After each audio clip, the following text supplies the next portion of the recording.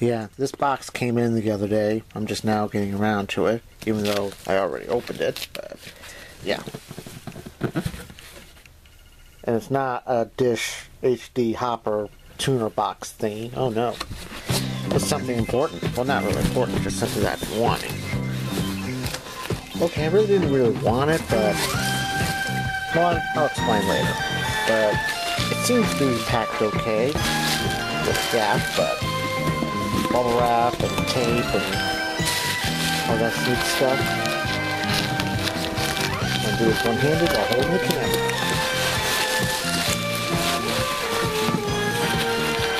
I mean, I'll give the solid credit for packing it pretty well. I mean, hell, as much as I paid for this, I mean, I want it to be...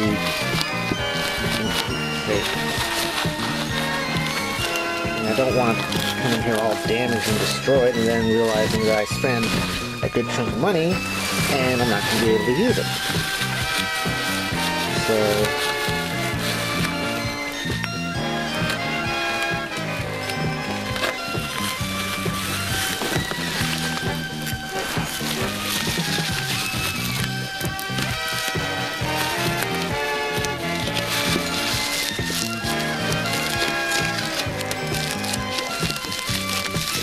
So this is talent right here. Trying to undo a package and all that.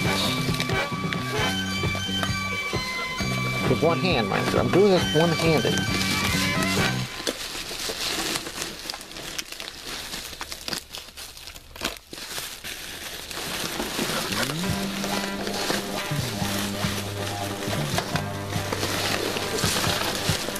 I think you guys are pretty much knowing what this could be. You're right.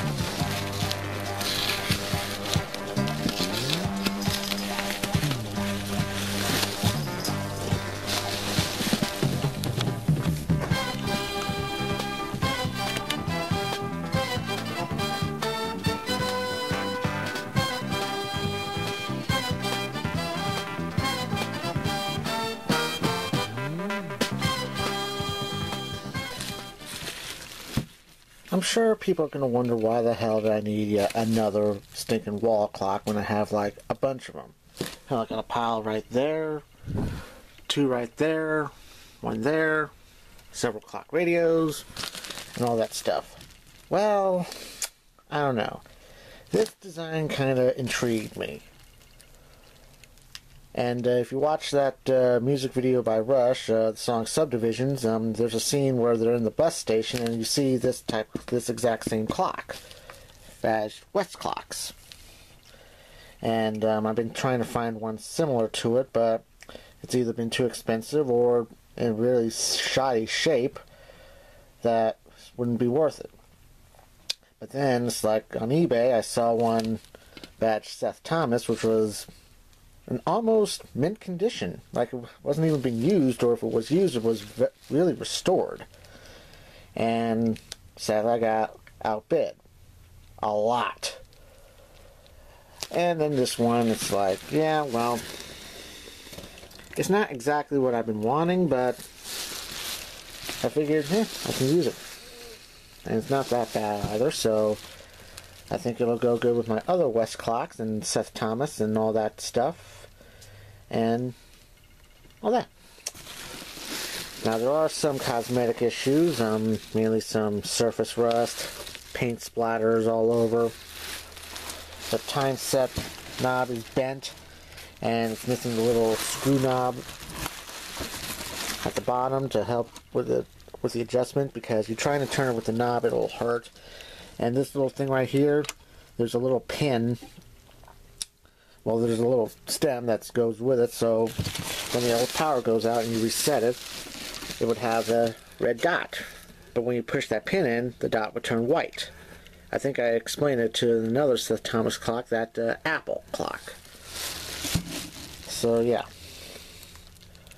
So let's hang it up, plug it up, and see what we got.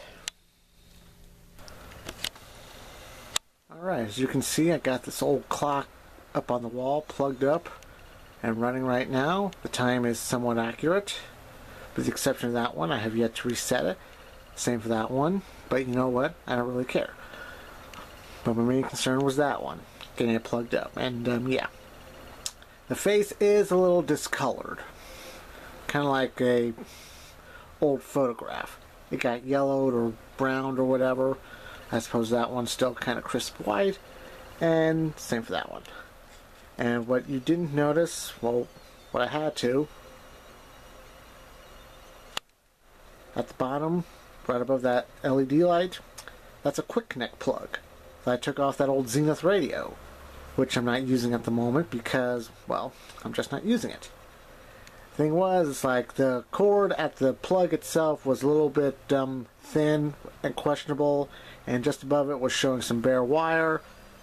I wasn't aware of it till I plugged it up, and it was buzzing like crazy, like with